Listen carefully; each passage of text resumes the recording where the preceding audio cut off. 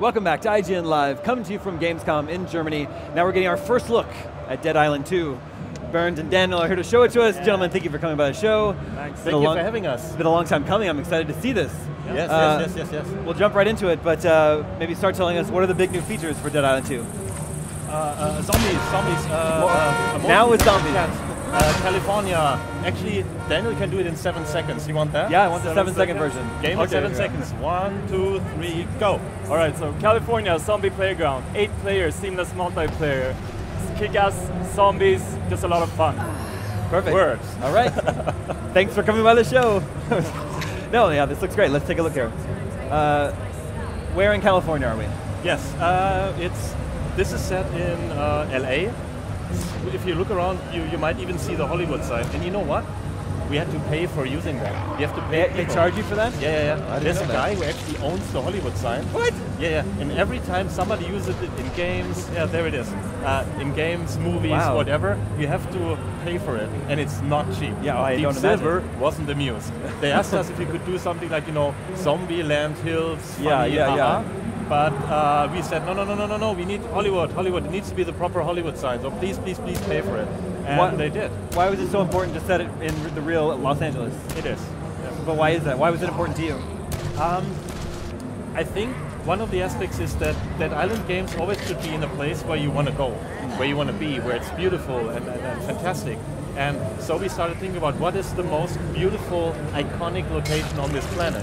And then we said, California, because for a lot of people, especially in Europe, going to California, that's a dream. Really? It's this land where everybody's beautiful, everybody's rich, everybody's a superstar. Not quite, but that's what we wanted to bring into that island. So we said, hey, it has to be California, and also we wanted something that offers a lot more space. So we have California, no, not California, we have Los Angeles, San Francisco, and the top third area that we're not talking about yet. How do you travel between the different areas? With a car, and we have a fast travel option. Gotcha. So it looks like the modified weapons are coming back? Yeah. Definitely. So basically what we're showing off in the demo here is we have the shock mod that was also in the original game, and that's what you're seeing here right now. We also have the fire mod. You can use to set things on fire. You can actually set the grass on fire this time around as well. And what's really cool about Dead Island 2 that wasn't really there in the first game was you can actually dual wield weapons. And doing so, you can actually have 2 different weapon effects at the same time. So you can have like a shotgun in your left hand, freeze zombies with it, and then follow up with a mace that's on fire. So you shatter them into burning frost pieces. Oh my god, zombies. You know what, actually, did you see the face of the zombie? What we did is, because we're Jaeger and we like to do things right, we scanned the whole team. So the faces of the zombies are actually people from Jaeger. So the guy who just broke through the door was actually Calvin, one of our character artists. Nice. And I've seen Robert a lot, a concept artist. And so in the final game, you will be able to hunt down the whole of Jaeger. Finally. How about that? Is there an explanation for the zombie outbreak in California? What happened? It's all in your mind. It's all in your mind? No, that's the Spec Ops answer. No, that's not true. No, there's no explanation. What we want is basically that the zombies are not a surprise. They're kind of an established fact of the world that we live in. Yeah. Because that also ties into the seamless multiplayer we have, which basically means that I keep telling people internally what we're doing is we're actually building the world's smallest MMO. Because our world doesn't end. There's no end game. There's no set beginning, because by the nature of seamless, you can join and leave at any time. So our game actually doesn't have an end. And to channel, that also applies to the story, because narrative required us to do something super innovative at the same time. Because how do you tell a story when people can leave and join at any time? And so my answer is, to channel Molyneux for a second, is we don't have one story, we have thousands. So see what I did there? It's pretty good. Was pretty it good? Yeah. Nicely okay. Done. But you can't beat the game? No. It never ends. But you'll keep getting missions. You keep getting missions. Okay. Stuff is going on. There are events in the world that happen over and over again. Like, for example, here there's a bar, and the people living there, the other survivors, they ask you to defend it against the zombie hordes.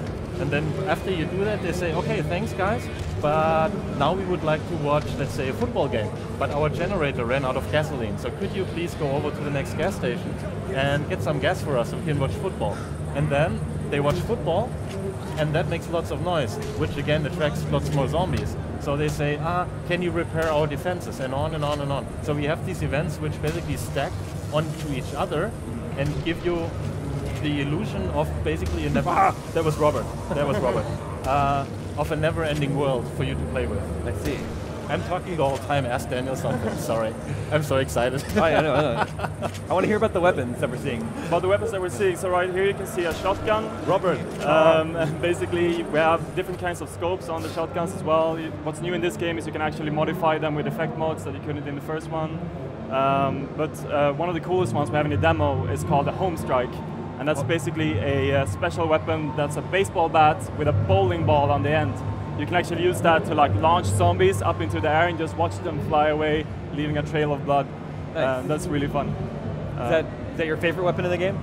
I would say it's the favorite one of the demo, for sure. Yeah. I have some weapons that I'm not sure if I'm allowed to talk about, but... you can say one. Choose one. All right, I'm going to choose the Fiesta launcher. So the Fiesta launcher is a weapon which is basically kind of like a potato gun, but it can shoot random items. So every time you shoot, you don't really know what you're going to get.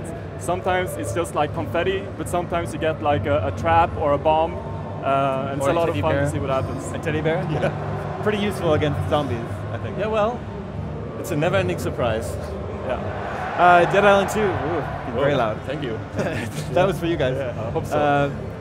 Next spring, 2015, what are we looking at for a release next spring? No specific date yet, though? We don't know yet. Yeah. Quite frankly, we don't know it. It's going to be somewhere around that date. But it's looking good. I mean, like internally, shut up over there. And that's this game I've never heard of. League of Legends. It's something. New. It's a new indie never heard game. of it. Yeah, but people here like it. Must be a German thing. Yeah, I guess so. So yeah, no, we don't know yet. But it's going to be soon. 8 players. Yes. Just can they all? Do you have to like form a group? You drop in and out. How does the multiplayer work? Well, I mean, it's all seamless. So basically, in the first game when you were playing, you would kind of have to choose, you know, by default you were playing by yourself, and the game would ask you like, oh, hey, someone is nearby, do you want them to join you? But in our game, by default, players are just dropping into your game, kind of like when you're playing Journey. So basically, you're just running around in the world and you're sharing this huge level with 8 other players. I see. That's how everybody looks when we say Journey. They're like, what? Do you, I think if I remember right, in the first game, there were several characters to pick from. Is that right? Yeah. How does it work in this one?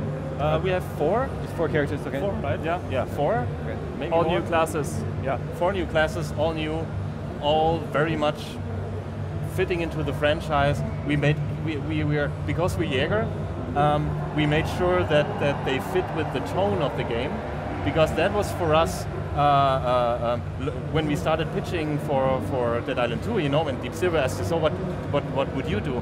We said, you know what, we need to embrace the proper tone. And since in Dead Island, what people like doing is have these awesome mayhem moments. I was there, hit the zombie with the home strike, he goes flying, and then you came in a car and everything exploded. And this is the stuff that people talked about. They didn't talk about story, characters, or the sad NPC they met. That's the thing that people wanted to do. And so we decided everything we do needs to support that. Yeah. Well, the game looks like a lot of fun. Definitely look forward to spring 2015 to play more on Dead Island 2. So cool. Thanks a lot for coming by the show. Thank you. Pleasure. Stay tuned. So much more to come from IGN Live from Gamescom after these messages.